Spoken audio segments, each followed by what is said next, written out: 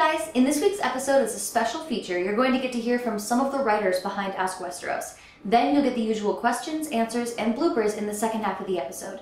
There are a few writers who aren't featured here, so I wanted to give a special shout out to Caroline, John, Jessi, and Melissa.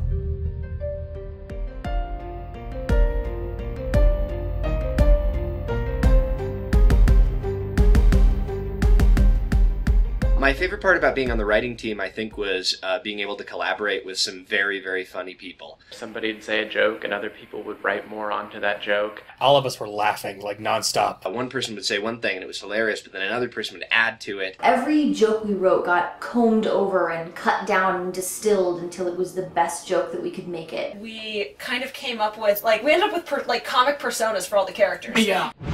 My favorite character to write for, that's kind of hard. Okay, I actually really liked writing for Davos, because Davos became, the little engine that could. I'm a little biased here, but Stannis Baratheon. Tyrion, Cersei, and Khal Drogo. Definitely Ramsay. I like writing the crazies, and he is the craziest crazy that ever crazied. And then obviously Varys and Littlefinger. Because they're the Bert and Ernie of Westeros. Definitely Khal Drogo. I think that Ned is a hilarious character to write for because he's so dense. Jorah, he was just fun to write for because you kind of feel bad for him, but at the same time, it's great to make fun of him. Any character who had a pretty good pun. Ed Stark. Oh my god, so many head jokes. There's some good head puns in there. It's a treasure trove, really.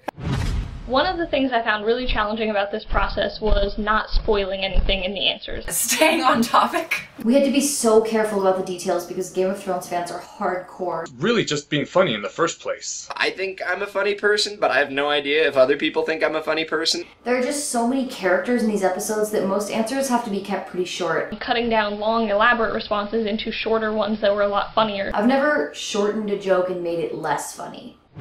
It was just a blast working with the writing team. Sometimes you get a bunch of writers together and things can get kind of snippy. Yeah. But everyone was really very relaxed and chill and just about let's make this as good as we can. Yeah. Being able to in some way add some little snippet to the fandom of my own, I was thrilled to be able to be a part of that. I hope you all enjoy it. It was a blast writing it, so I hope you love watching it.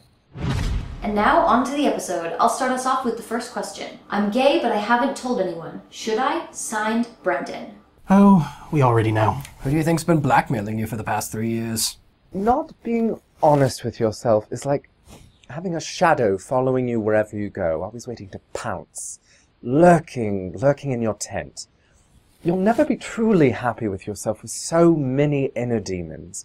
Not being honest with yourself is like having a knife in your heart. Most definitely. It leads to such interesting foreplay. Your sex life is no one's business but your own. Never give anyone compromising information about you because they will use it against you, and then you have to have them beheaded, and it's this whole thing. Where is the best place to get breast implants? Signed, Maria. What? In your breasts, you silly woman? Is that simple thing you southern women do? I mean, what good does it do to put a breast in a plant? Oh, look at me, I'm a great southern lady. I'm going to go hide me tits in a fern. Southerners. I'm uncomfortable answering questions about body modifications. Implants? Exactly what are we putting into the breasts in question? Is this a one-time use scenario, or are we increasing the value of the breasts in the future? I must admit, this idea is intriguing. Here's my card. Let's discuss this at a later date. I'll bring the whores. You bring the breasts. I've been having trouble getting my wife in the mood lately. She says she's not comfortable with herself and doesn't feel attractive. What can I say or do to help her feel sexy again? Signed, Michael. Finally. Something that Jon Snow knows.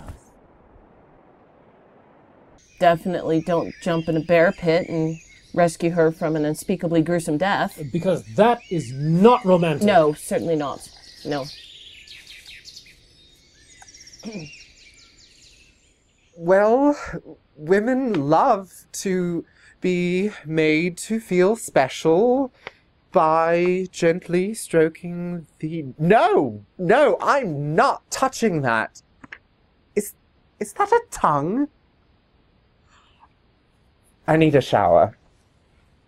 Just follow her around. Treat her like a queen. Cater to her every whim. Eventually, she will notice. Jorah, what do you know about Daario Naharis? He's really fascinating. Eventually, she will notice.